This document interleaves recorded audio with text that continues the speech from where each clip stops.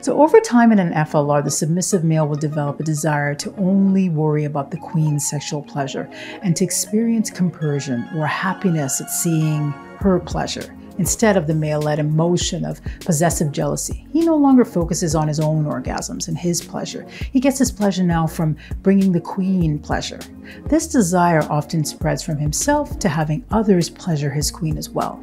Now, in a hot wife fantasy, husbands get excited about seeing their queens pleasured in multi-partner sexual scenes. These hot wife husbands get excited and sexually charged about their wives being with other men. Now, if the queen wants a threesome with another man or woman, the husband will often join in. If the queen is proud of her husband's sexual prowess, she may even want to target other couples. I show you how to take it slow, take it step by step so that both of you remain comfortable in your new expanded sexual relationship. Read all about it in my books, Hot Wife and Swinging.